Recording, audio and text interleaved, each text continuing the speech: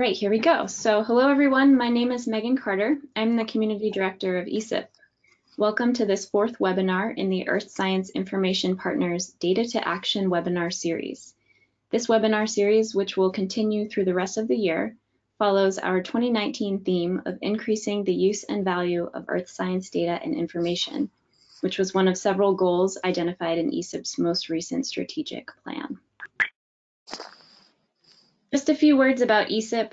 ESIP's vision is to be a leader in promoting the collection, stewardship, and reuse of earth science data, information, and knowledge that is responsive to societal needs. By connecting people across the data lifecycle and across sectors, ESIP helps people to leverage their collective expertise and technical capacity to address challenges related to the creation, management, distribution, and analysis of earth science data. For more than 20 years now, ESIP has helped members of the earth science data community find each other across traditional boundaries and work together. ESIP does this by fostering rich collaborative experiences, including 2 annual in-person meetings, numerous community-driven virtual collaborations around common data challenges, and through seed funding to further data interoperability. ESIP is funded by NASA, NOAA, and the USGS, and currently has more than 120 partner organizations spanning the federal, private, and academic sectors, as well as many more individual participants. So just a quick note that if you're not speaking, please mute yourself. I forgot that reminder at the beginning. So today's webinar features Dr. Julie Vano, a project scientist at the National Center for Atmospheric Research. Julie's work aims to better connect climate science and the water management community and use these connections to develop innovative ways to address climate impacts on local water resources. For the past 4 years, Julie has helped lead a growing Science to Action grassroots coalition within the American Geophysical Union that is focused on fostering better engagement between scientists and decision makers. And as of this year, she is the president-elect of AGU's Societal Impacts and Policy Sciences section. Julie holds an MS in Land Resources from the University of Wisconsin and a PhD in Civil and Environmental Engineering from the University of Washington. Julie, we are excited to hear from you today. I will now pass the screen share to you so that you can take it away. Quick note for the attendees, we will have time for questions at the end, but you are welcome to type any questions you have into the chat box as the presentation is happening. All right. So, Julie, we are seeing just a part of your screen right now. Okay, let me try that again. Okay, sharing my screen. Uh-oh.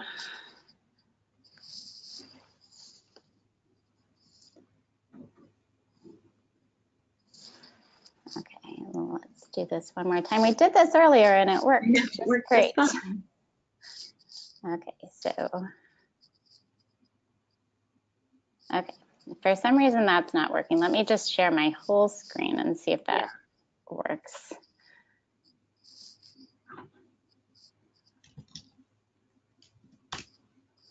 All right, now you can see all my dirty laundry.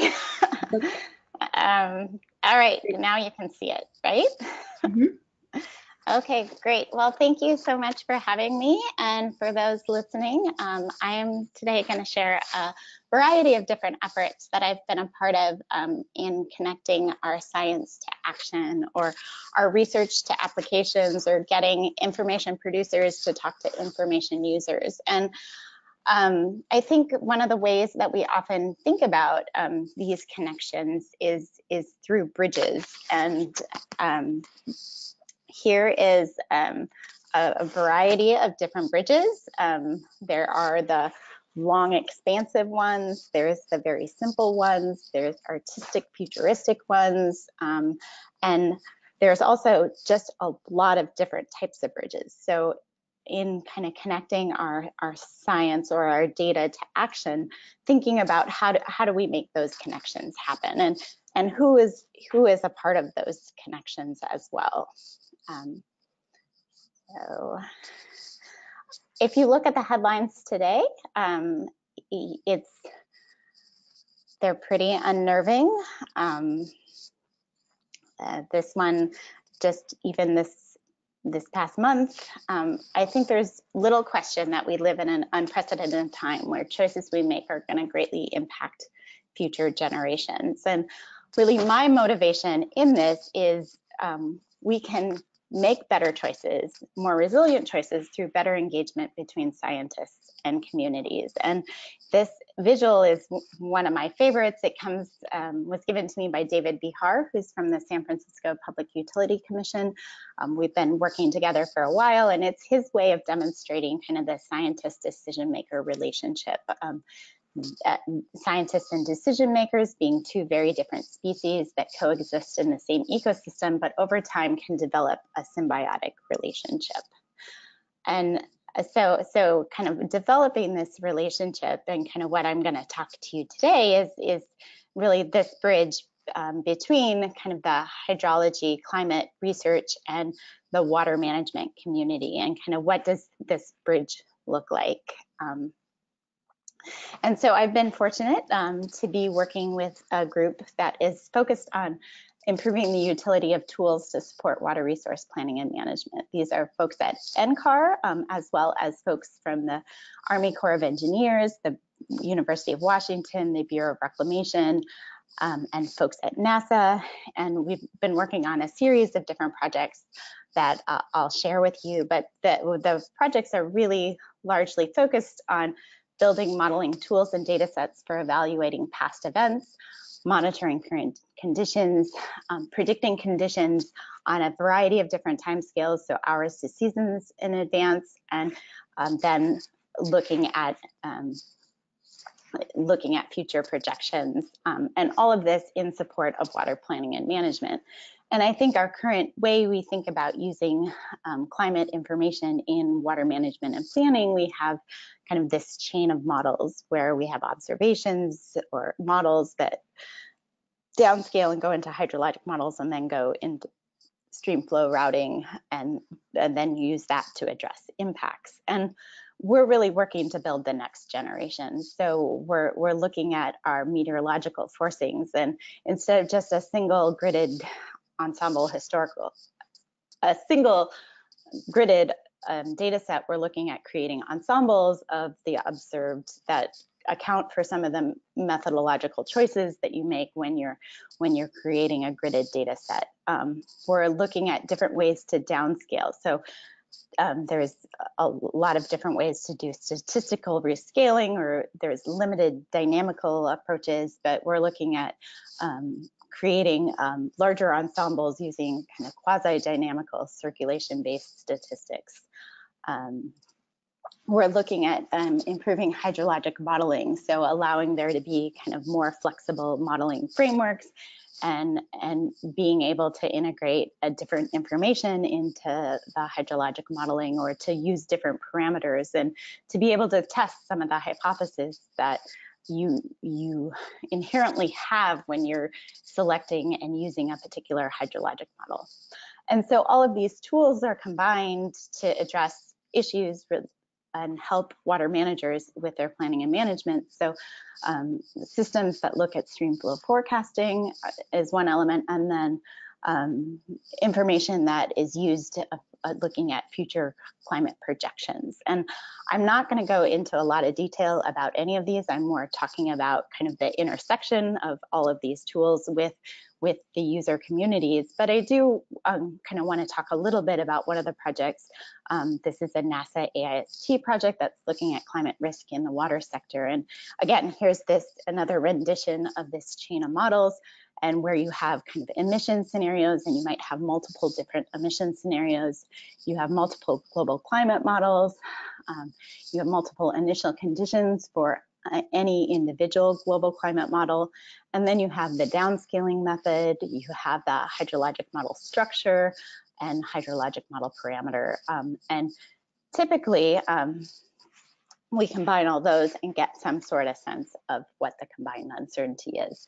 And you'll note that often we've focused our uncertainty on the climate model aspect of this chain of models. And what we're working on with this project and some related projects is taking the assumptions that we're making in our downscaling and our hydrologic modeling, and looking at kind of what that uncertainty space is too, to get at more of kind of what the combined uncertainty is. And some might say, oh, you're increasing the uncertainty. And what we would say is we're just revealing uncertainty that was already there. We just hadn't explored it yet. And so I think in this bridge from hydrology to water management, clearly this group is a group of researchers interested in water management application, but we want to think about kind of the other side, and who are those practitioners that are interested in this climate research. And I think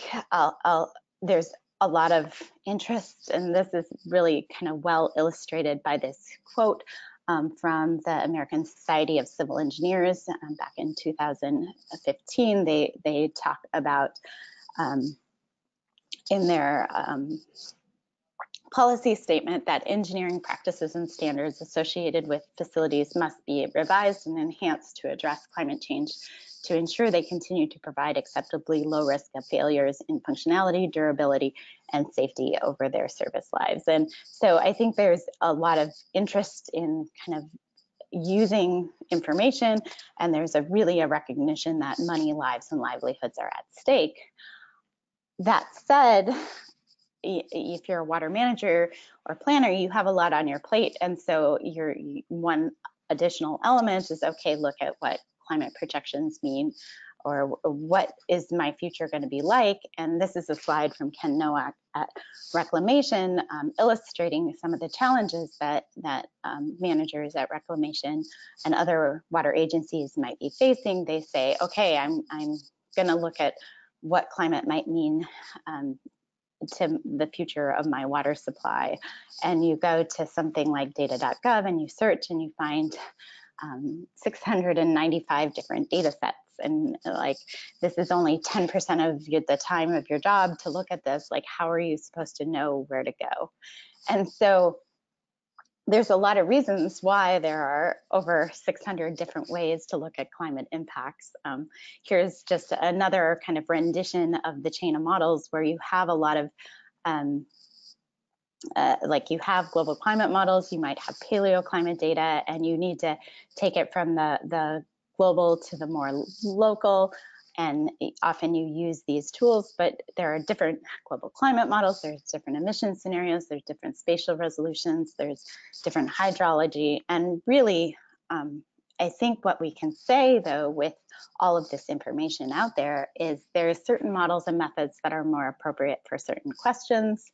There are certain spatial and temporal scales that are more appropriate for certain questions. And if we're honest about it, some of the questions might not be possible to answer with our current knowledge. And so I think this increasingly calls for us to be more savvy consumers of the information, and then to find better approaches to better manage the scientific information, and then also to increasingly have appropriate guidance to help people navigate through this space. And so currently, kind of this is maybe how you would articulate what that bridge looks like. There's water managers who are often unsure of what information to use and how to use it. And then there's scientists who are often unaware of how their information is being used. And so this is the challenge that we've kind of taken on, and I've been spending a lot of time thinking about, okay, how do we change this? Fortunately, there's a lot of guidance out there on how to navigate climate information, and there's increasingly more guidance. So there's a lot of information, but even navigating through that space is now becoming a little daunting at times. And so we were wondering, so what can we add? How can we connect these two communities, knowing that there's a lot of guidance out there? And through conversations with people in the applications community and with scientists, we were kind of scoping out, well, what is needed, what could help, and how should people be using your information? And through those conversations, especially with scientists, we were we were asking, like, how should this information be used? And it was really hard for them to articulate how the information should be used, but it was much easier for them to articulate, don't use it this way, don't use it this way. And so we started to capture those and realized that some of those don'ts can also be turned into do's. And so we really started to explore what are some of these do's and don'ts for using climate change information in water planning and management. And we ended up coming up with a bunch of them. And so we took all of those do's and don'ts, which are based on kind of what is said in those guidance documents and based on kind of what we've learned in our own experiences, and kind of the list has grown as we've shared this resource as well. And we organized it into kind of 3 guiding principles. And the first is it's important to evaluate climate risk, knowing that the climate is changing. If you're not going to do anything to change that, in and of itself is a decision. So it's important to at least acknowledge that the risk is real. Another guiding principle is that models can be helpful tools if used appropriately. And this kind of accounts for which models are appropriate for what questions, and recognizing that not all tools can be useful for a particular question. And so making sure if you use models, to use them in the most appropriate way. And then third, and this one was added recently, is the idea of uncertainty, and that it's not just the scientist's responsibility or not just the manager's responsibility, but it's a shared responsibility. So water managers, it's their job to plan for the unexpected, and that's their responsibility. So they embrace uncertainty every day. Scientists, it's really their job to be clear about and place the uncertainties in context. And so if a new study comes out, instead of just having the flashy headline, placing that study in context and what does that mean based on what we've talked about before. And so that's kind of their job and their responsibility. And so now I'm going to just provide you a quick overview of what these do's and don'ts guidelines involve, and then we can I'll share a few examples too. So they're organized into the 3 guiding principles, which I just shared, and then we have more specific do's and don'ts, recommendations of what you should do or what you shouldn't, and those are broken into 3 different categories currently. There's study design recommendations, there's model selection recommendations, and recommendations for interpreting results. And the first one is those set of recommendations are out there, available. The model selection recommendations are in the works, they're being reviewed, they should be released soon. And then the interpreting results recommendations are kind of ones that we think are important to explore, but haven't gone into too much detail yet. And so each of these recommendations, there's an explanation for why, and with some quick references. There's frequently asked questions and real world examples. So this is really a place to begin to facilitate this 2-way conversation where people can share kind of examples of what was appropriate uses or what really worked for them. And then also an opportunity to ask questions of what should I be doing or what shouldn't I be doing? Is this appropriate? And then each of the do's and don'ts also has kind of a path forward. And these are really designed to be kind of searchable in a clickable format where you can go and get more detail and more information as so desired. So you could just take the simple do or don't, or you could dig into it more and get kind of what the current state of the literature is on all of this. And then there's also foundations. So these are largely from the existing guidance documents. So there's an archive of the different guidance documents. So you can go back to the original guidance where the do's and don'ts emerged from. And then there's also in the newest version that's coming out, a pretty rigorous explanation of the key uncertainties that are part of this whole process. And so now I'm just going to give you a few quick samples of what some of the do's and don'ts are.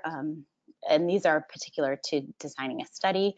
one of the do's, do start by determining the level of detail that fits your needs and resources. And so not just kind of going to the most specific, most in your backyard data set, but really to take time and think about how much is this going to cost? How long is it going to take? To what extent will the analysis improve the decision? Can appropriate data and information be obtained? Does it already exist, or is it something that's going to have to be created? And then who is going to be undertaking the analysis? And so these are important additional considerations before launching into the details of a particular study.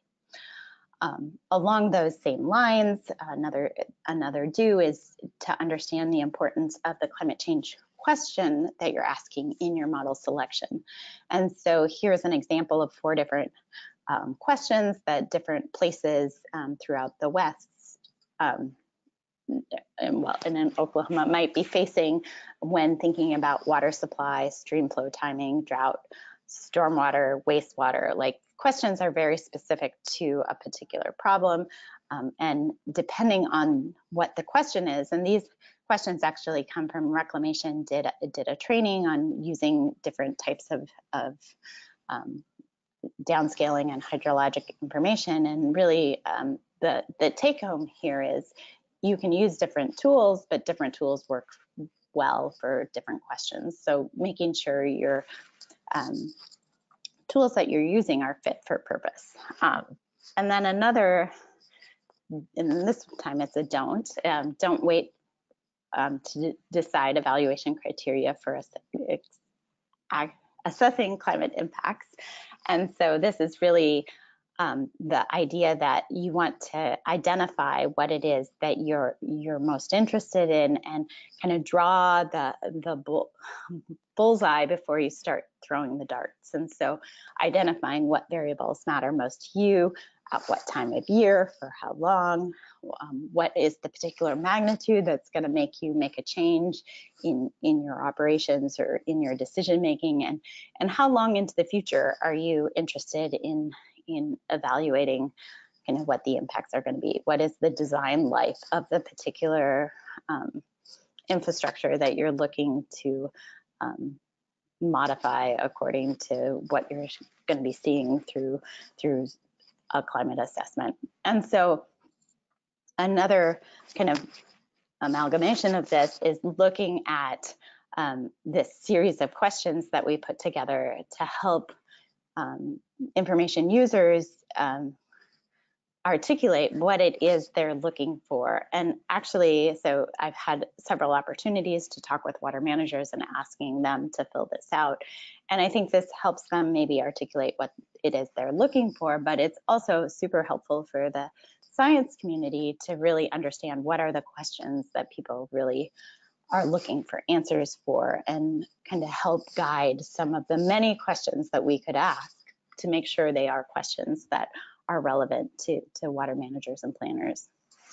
And this is kind of my final do that I'll share, but you can look at the details more online. I'll share that web location shortly, but do be aware there are multiple ways to evaluate future change. So I've talked a lot about this chain of models, but there are a lot of other ways that people go about looking at future change: stochastic hydrology, generating synthetic time series using statistics of the past. There's paleoclimate studies where you use tree ring reconstructions or other indicators that allow you to look back in time and see what were past climates like, and use those and maybe apply a climate perturbation to those time series. And then there's also climate-informed vulnerability analysis, where you spend time exploring your vulnerabilities of changes in temperature and changes of precipitation, just looking at kind of how and where your system is vulnerable, and then look at kind of what climate projections maybe say about that. And there's lots of other ways to begin to evaluate future change, and depending on your question and depending on your resources and depending on how soon you need results, you might decide to choose a variety of different ways of approaching the challenge. And so kind of the goal of this is really to facilitate two-way information exchange. And we started simple with note cards. These are note cards from asking the science community for feedback during the American Geophysical Union meeting a couple of years ago. But we've gone beyond that. We now have an online platform. You can see and link to it here. The web address is at the bottom. But just kind of in summary, these are built on previous guidance. They're intended to promote understanding and an applications framing of research, which can in many ways be more useful to the people producing the information, just to articulate what it is they're aiming for. There's also fostering this two-way information exchange and providing information at multiple levels so people can come to the information that fits their needs more quickly. The design of these do's and don'ts is it's transparent and version controlled. It's on a GitHub site, and it's intended to promote a community effort. So one of my reasons for sharing it today is I would welcome your participation in building this research. Version 1 is there, it's on study design, and version 2 will be coming out in the near future. So we've talked a little bit about kind of this bridge. Now I want to move to a couple other projects that I've been a part of and looking at other places on this bridge. And so I would say on this bridge, I would identify myself as somebody who's in the research community, but really is a champion for reaching out and connecting with the water management community. And I've been very fortunate to work with a group that is in the management community, but reaching out to the research community. And this group is the Water Utility Climate Alliance. They are 12 of the nation's largest water providers that supply drinking water for over 50 million people throughout the US. And their mission is to collaboratively advance water utility climate change adaptation. And they've done this in many ways. They've done a lot of reports on how to make science more actionable, how to deal with a deep uncertainty, and how you communicate risks. And they've been doing this for 10 years now. And so that kind of to celebrate those 10 years and to really better share information with the larger community, they've worked on putting together resiliency trainings. And because of the work that I did with the do's and don'ts, I connected with this group, and I get to be a part of these trainings where it's actually the water utilities themselves that are coordinating these trainings and reaching out to their peers, and really kind of providing an opportunity to talk about how do you navigate this information, and then importantly, what do you do with this information, especially because it is so uncertain. And so what are some planning techniques that you can work with that are appropriate for kind of the realm of deep uncertainty? Another element of what they've been doing to kind of highlight what they've done over the past 10 years is putting together some best practices in climate adaptation. The goal here is to gather together their experiences and help to develop and implement climate change adaptation strategies and actions more effectively, so to make those experiences available to the larger water utility or adaptation community. And so to do that, they've put together a set of best practices that are grounded in their products and experiences, and that spur conversations on innovation.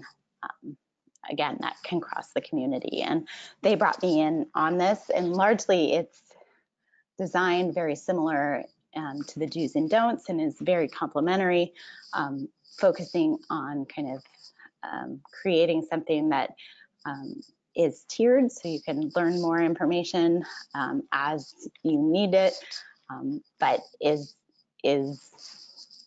such that it can evolve with time. And we came up with this wheel of different themes of climate adaptation, and it's not just about understanding, it's about engaging and motivating action. It is about understanding and looking at your system's vulnerabilities and risks. It's also about planning and looking at multiple futures. It's about acting, so actually going and implementing the changes in assets and actions. And then importantly too, it's about sustaining it. So how do you go about monitoring conditions, developing funding, building capacity, and managing expectations. And just a quick example of one of the best practices is fostering relationships with the climate science community. And an example here is Tampa Bay Water has prioritized connecting with researchers in universities across Florida. And specifically, they have continuously sponsored a PhD student to work for their utility for almost a decade. So I think it elevates a really good practice that allows research and practice to be better connected, and is something that the utilities really value. They've mentioned it as one of their best adaptation practices. So I'm gonna kind of move on to another project where it has really focused on looking at boundary organizations, so organizations that are focused on helping the research and the practice communities connect with each other, and then also social scientists who have been involved in this engagement space. And so a particular project that I've been working on that's been supported by the NOAA Sectoral Applications Research Program, it's bringing together scientists and community leaders to prepare for new risks to water across the Intermountain West, where we're focusing on small to medium-sized communities and working with those communities to identify what data is available and other resources that will help support their planning process, especially around water. And this project is just underway, but we're really working to connect communities together and reach out to local climate champions that we don't necessarily already know. And so to do that, we've surveyed the clerk and recorder offices at different counties and cities across this region and asked them to respond to a survey, and then we're following up with them and inviting them to be a part of this process to design a peer network that can connect folks in these smaller communities and help them to navigate to climate information, and using data to help them to identify shared risks. Here's just looking at observational changes in snow decline over this region, and it's real. Over 90% of the sites measured show these declines, but kind of looking into the future, what sort of information is out there that can help them navigate. And there's a lot of different portals. And so our goal is not to create more information, but we really want to collect what is out there. You all may work in this space, so if you have others, please let us know.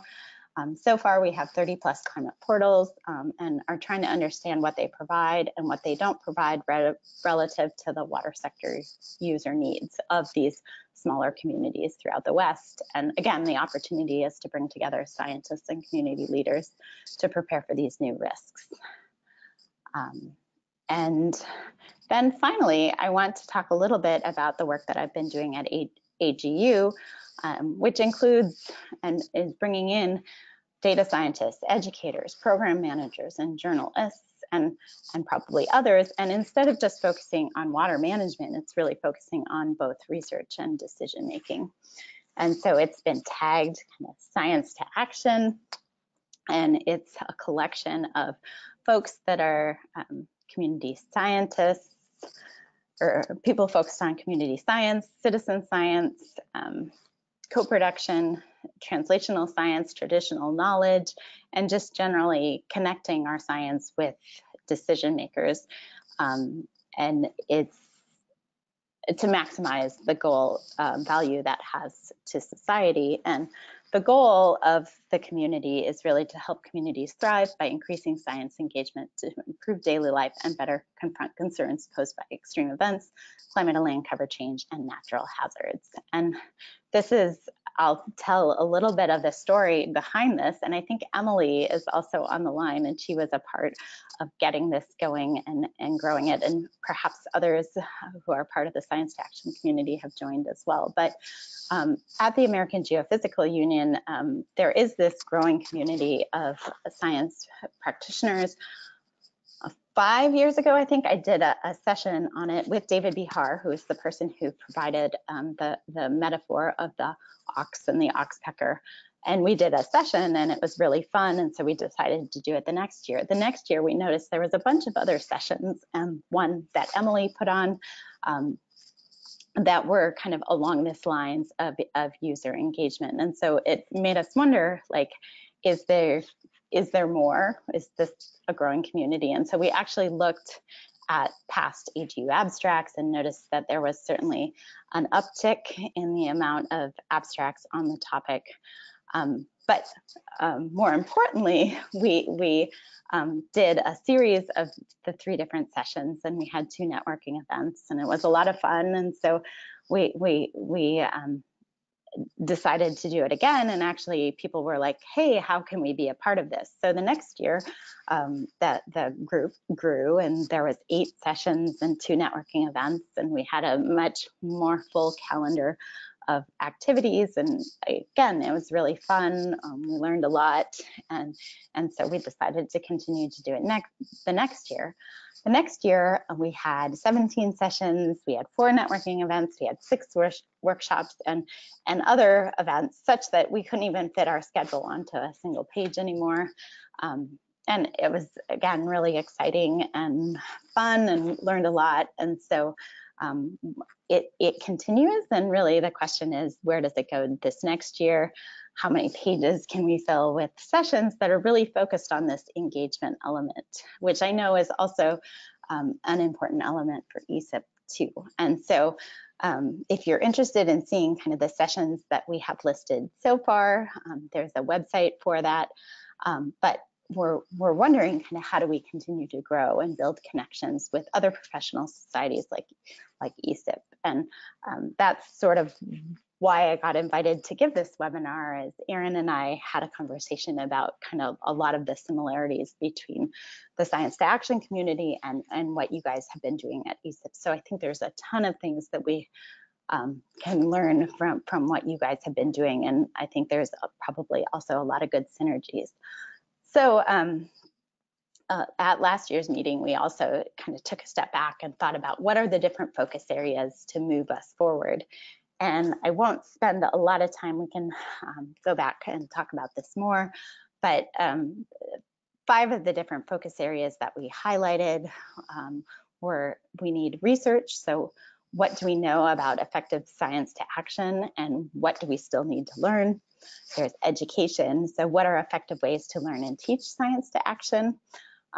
Measurement, how do we measure the value of this work? And importantly, how do we get those measurements to be included in kind of how we get evaluated and how we say something is successful to make sure that our science is reaching society? What are some metrics that we might use beyond just peer-reviewed publications? And then there's practice. So how do we promote science to action in practice? What are some tips, strategies, connections, and what are some case study examples? And so we're trying to grow these ideas. And then finally, we're thinking about our governance and what should it look like.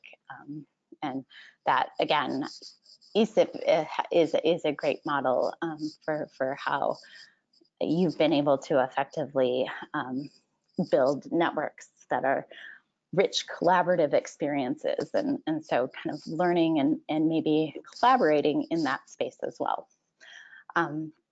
But really kind of the overarching is, how do we foster and grow this in a meaningful way? And so I'm going to close because I would love to hear more from you, but I want to kind of leave with thinking about this bridge and asking you to think about where you are as part of this. But then also,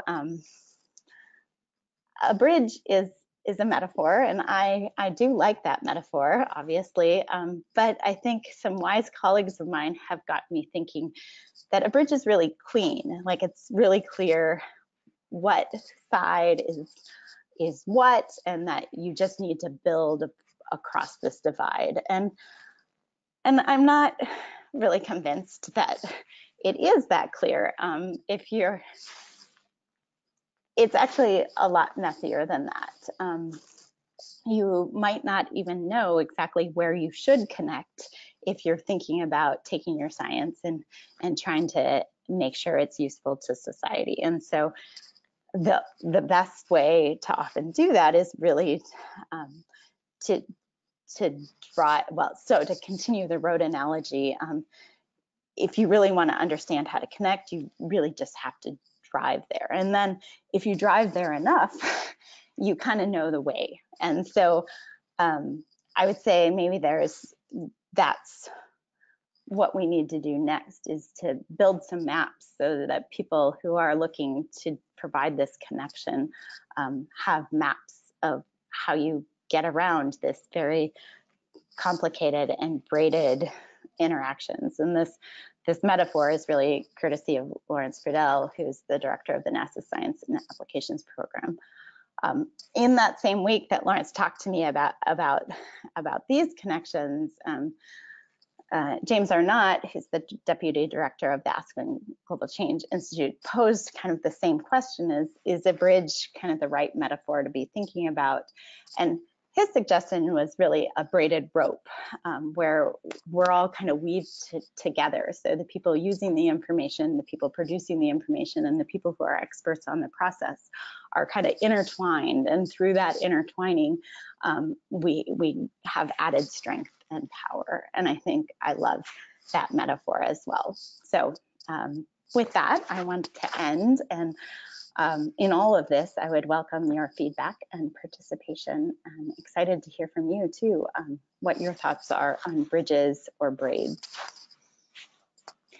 Thank you very much, Julie. That was certainly thought-provoking. I think I speak on behalf of all of our participants here on the webinar today. So it's now time for some questions. So if you have questions, I think this is a small enough group that we can just unmute and speak. And I guess we can start off with a question that I've received in the chat box. You're also welcome to put your questions there, which asks, does improving access to online data help to realize this growth in science to action activities? It could, but I really do think it's that paired with connections. And I think kind of the peer learning element of it is really important. So with the trainings and stuff that I've done with the Water Utility Climate Alliance, one of the nice things for them and what we hear from them is the importance of case studies. So hearing how other people have navigated this space. And if those case studies include, I had a really good experience of using this information online, then it's more likely to get used, and that can be really helpful. But I think just thinking we're going to put things online in an accessible format is maybe not it's helpful, but not the full answer. Does that make sense? Or if you have more comments to add, I'd welcome hearing them. Yeah, absolutely. Does anybody else have questions? Like I said, you can unmute if you'd like. This is Emily Glassman. Julie, it's great to hear about the other part of your portfolio besides the AGU work. My question is, you mentioned the importance of long-term relationships, and it's something I'm certainly aware of and I've heard before. I'm wondering if, even if we decide that long-term, or all agree that long-term relationships are really crucial to building the bridge or developing the map or braiding the rope, whichever metaphor we're going to use, if there are ways to kind of kickstart those relationships to make them as productive as possible early on, or to help others enter into those types of relationships most easily. So yeah, I think I agree. I mean, I think it's a long-term relationship, but are there ways we can kind of leapfrog and use what we've learned in kind of past interactions to make the new interactions more productive and more? And I think that's what it comes back to is like, what is the research out there that allows us to say this is an effective way to do this interaction? And each interaction is certainly going to be different, but I think there is some learning out there that we just haven't taken the time to sit down and reflect and think and evaluate what it is that made a particular project really successful. And I think there's a lot of good work that is starting, and certainly people are thinking about it, but there's a lot that we can continue to do. And actually there's going to be an AGU survey that part of the centennial, there were these grants, and I'm working with some people who are social scientists and getting and leveraging experiences that people have had in this engagement space to get a feel for what it is that made those interactions more valuable, in hopes that it can provide kind of a framework for some leapfrogging. But I think it's also like just having peer connections and learning from each other's experiences, which is one of the reasons why I get so excited about what's going on at AGU, and then hearing what's going on at ESIP too. I think you guys have done this well. You've done it for a while, where you're really, so perhaps ESIP has some suggestions for kind of ways to help us leapfrog.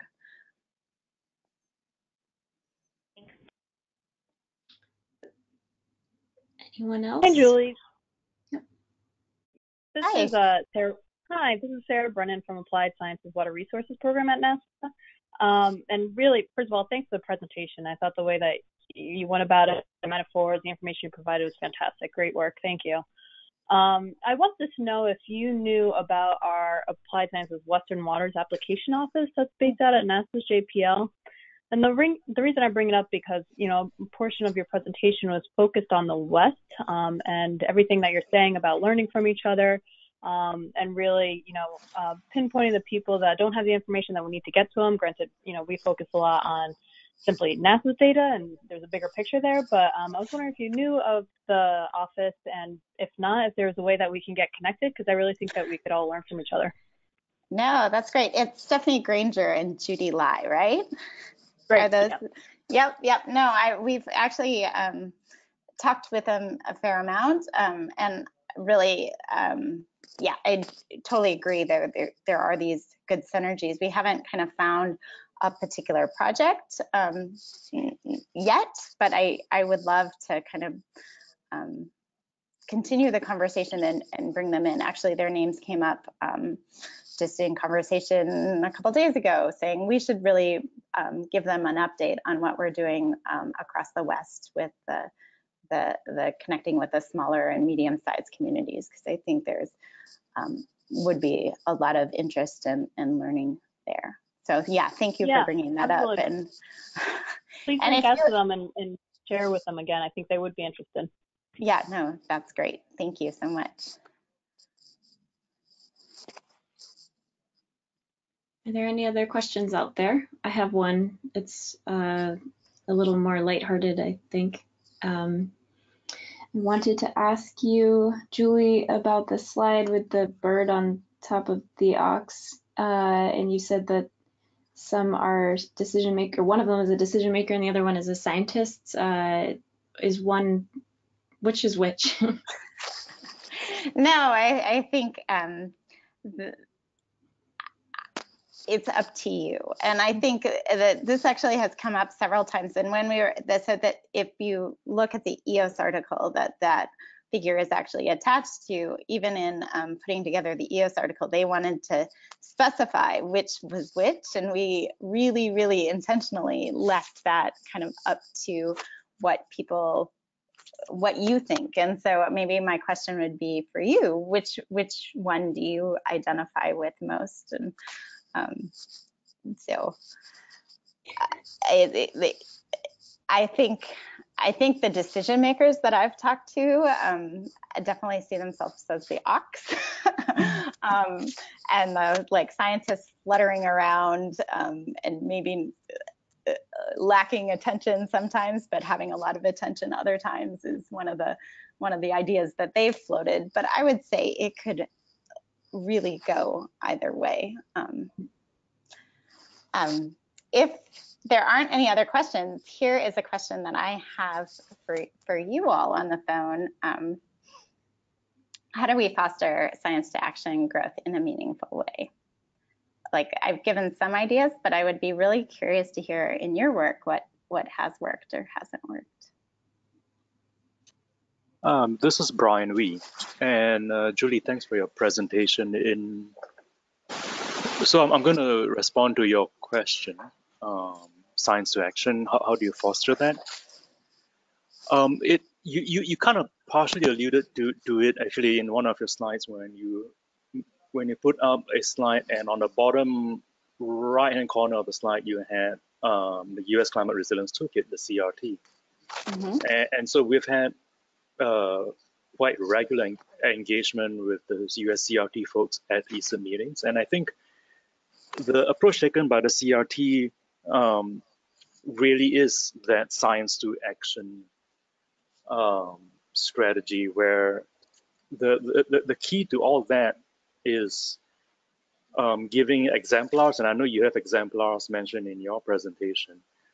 And if you look at exemplars on how a community deals with a resilience challenge, very importantly, the exemplar should contain enough information for somebody reading the exemplar to trace it back to, of course, the data and the models that were used to inform those decisions. And I think that is the key, is the provenance or the history of, given the decision that was made or action plan that was formulated, how do you demonstrably justify your action plan based on data and information? So I think the key point here being that I think instead of focusing on how do you, I think our community, the ESIP community, has a fairly good grasp on data discovery methods. I don't think that is the central issue. I think the issue is more of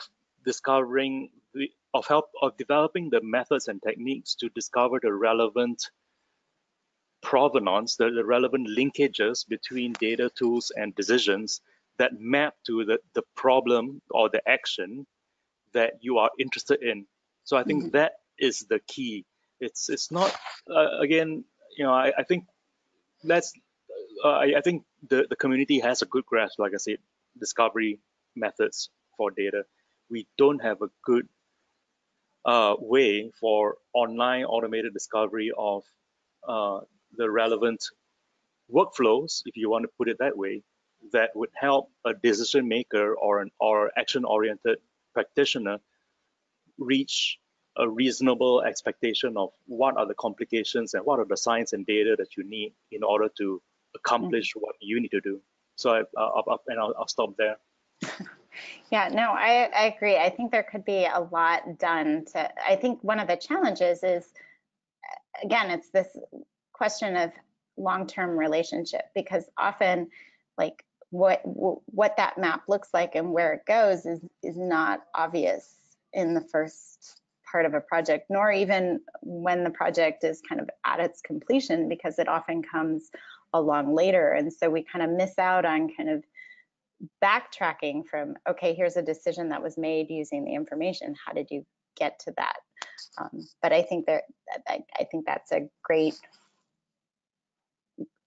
goal for kind of moving this forward, is to really identify, here are some important decisions that were made using science to help guide the decision. How did that transpire? And providing a pathway forward to allow that to happen more quickly again. And that gets back at kind of what Emily was talking about as well for her question. And just very quickly to add on to that, since we have folks from NASA on the line, one thing, because if you are a recipient of federal funds, now there is an increasing requirement to actually make the data that were generated from those grants publicly discoverable. But to whatever extent that we can start a conversation around having federal agencies, I know not everybody's going to like this because it's going to impose a lot more work on everybody.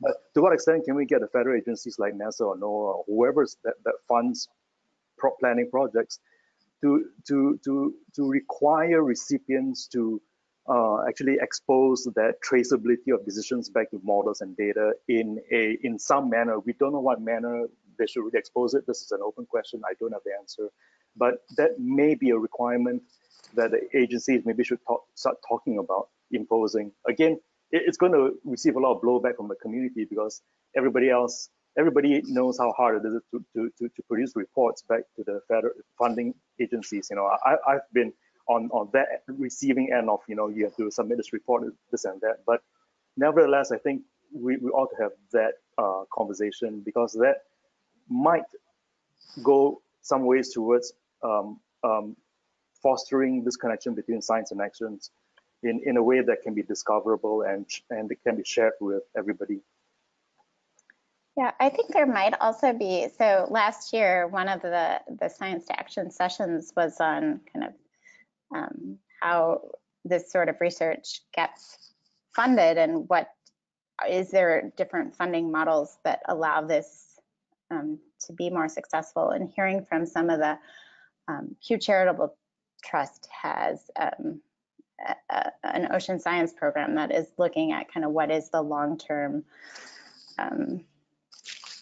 impacts of projects. And so there might be some ideas there to learn from. And I know this year, I suspect that conversation will continue. There's a couple sessions that are about that. So I would recommend like checking that out. And again, I think collectively we have a larger voice saying, hey, this is really important. If we want our information to be relevant to society, we need to make sure we close that loop and allow for kind of this duration to be able to see what happens to our research after a grant ends, and I mean what that actually looks like. We have to figure that out, but I think collectively we maybe have experiences that can feed into what a model might be.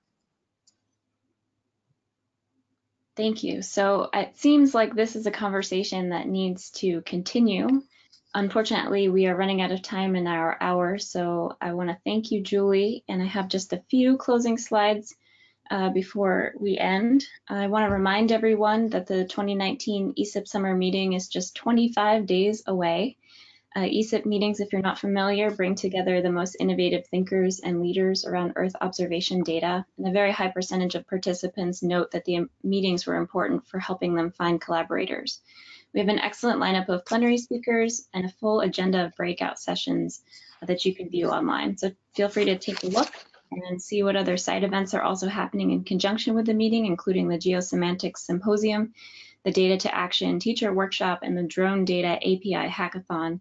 So there are many reasons to be excited and to join if you can. There is also the possibility of remote participation if you cannot make it in person. So I'm hearing that you are not seeing my slides, so give me just a moment.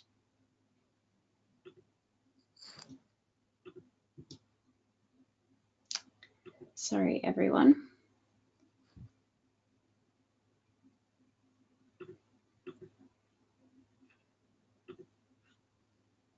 How about now? Can you see my slides? Yes. Yes. You see them now. All right. I apologize for that. So that was the little plug about the upcoming summer meeting.